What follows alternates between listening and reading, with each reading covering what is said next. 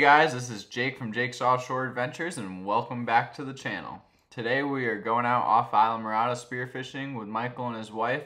It is their first time out with us at Jake's Offshore Adventures, so we are here to show them a good time and you're going to join along with us.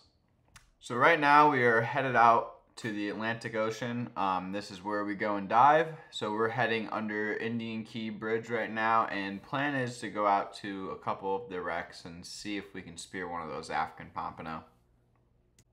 So just so you guys know, our typical ride out to the reef and the wrecks is anywhere between 25 and 30 minutes. We run out of Worldwide Sportsman Bayside Marina in Islamorada, so we have to start all the way in the bay and work our way over to Indian Key Bridge to head out.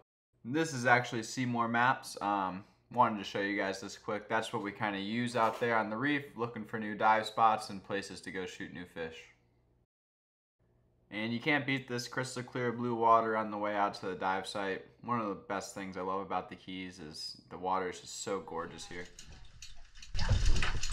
So here at Jake's Offshore Adventures, we like to be very personable with the customers. That's why we're only a private charter. We do not do spot trips. So you book the whole entire boat, you get it all to yourselves, and you get me to yourself. So myself and my mate are always going to help you get into your gear, help get out of your gear in the boat. We always change out your tanks for you. So when you come down, all you got to worry about is diving and having fun. You want to grab your fins and your mask, and you can head over here.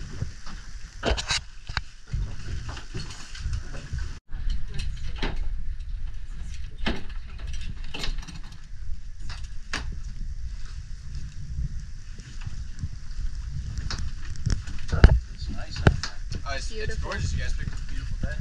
It's going to be a gorgeous dive. You guys have never dove this wreck before, right? No. You guys are really going to enjoy it.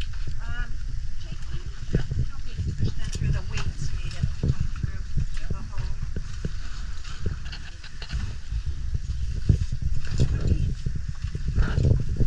Not the first rodeo, right? Alright, once I get everyone in their gear, then it's my turn to get geared up. Alright, I'll see you in there.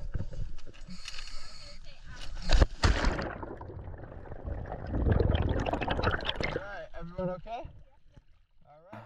Once we get to the ball, I make sure everyone's okay. I tell them to put their regulator in their mouths, and I tell them they can start to deflate their BCD and descend down the line.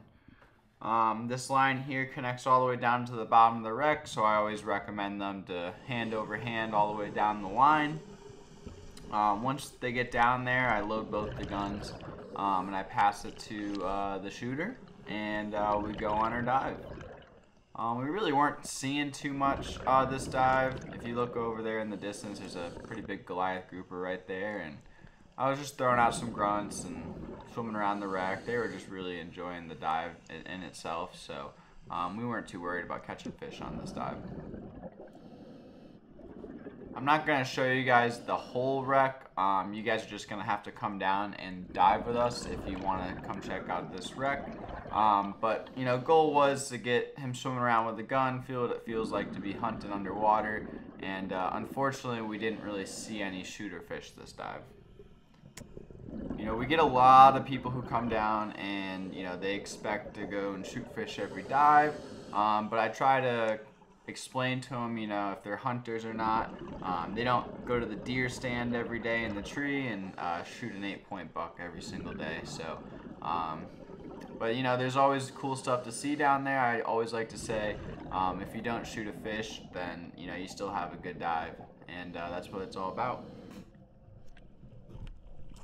So at the end of each dive, I also unload the customer's gun, so that way it doesn't hurt any of your guys' chests. These guns are pretty hard to load, and once we get up to our safety stop, we wait there for 3 minutes, and then it's time to head up.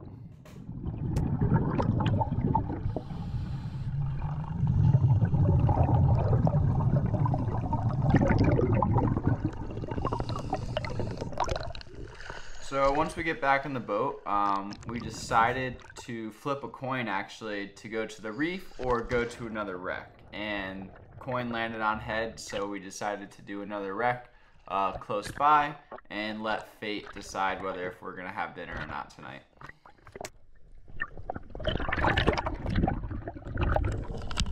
Unfortunately, we got down there. I went and checked the anchor. We had a good anchor hold, and we're on a new wreck now, but the life just wasn't on the wreck at all, and I kind of got my hopes down for shooting a fish on this dive.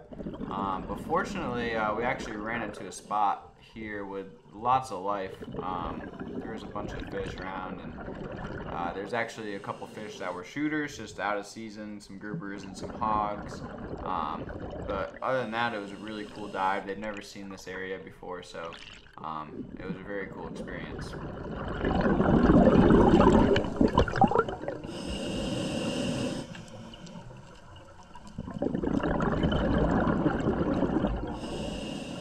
There's some nice parrotfish swimming around, a nice Goliath grouper, and for people who don't get to see that stuff every day, it's pretty cool, and I forget to remind myself that it is.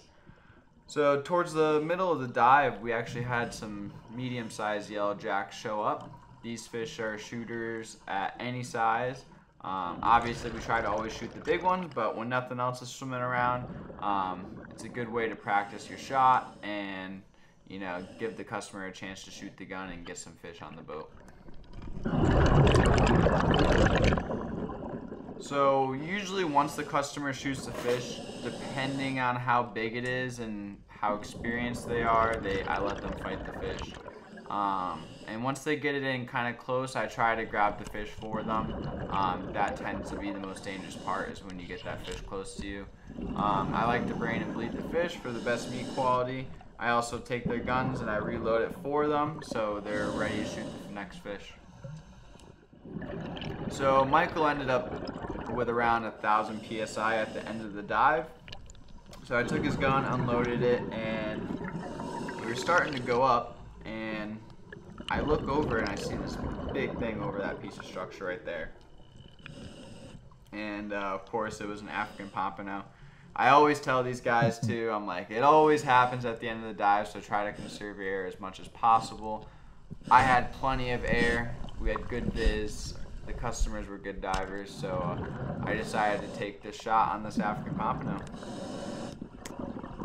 So typically I'm not there to shoot the fish, the customers are there to shoot the fish, but we're 100 feet down right now, and they had 1,000 PSI left, and I had around 1,500 to 2 grand left in my tank, and it was just unsafe to actually put the customer on this fish. So for the sake of dinner, I always talk to my customers before, if I see a really big fish and you don't have an opportunity on it, do you want me to take the shot? And most likely everyone says yes. So at the end of this dive, I was lucky enough to be able to secure this African pompano for dinner.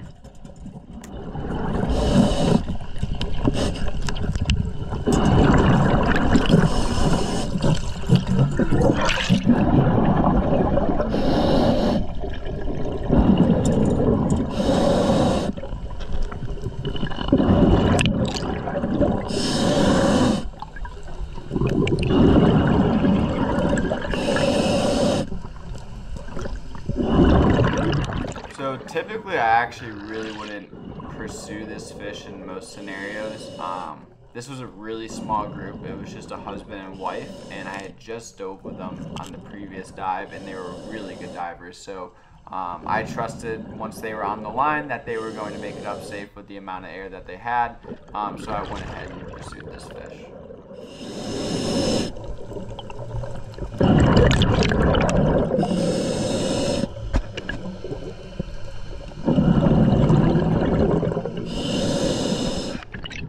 After braining and bleeding that fish, I joined them on the safety stop, made sure that they were all okay, and then I started to secure this fish and reload my gun.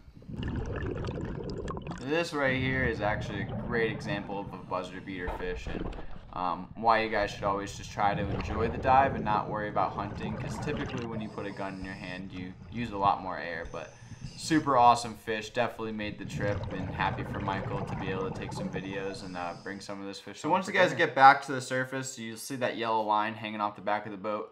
that's where you'll take your fins off, and one at a time you'll go up and take your gear off and hop back in the boat.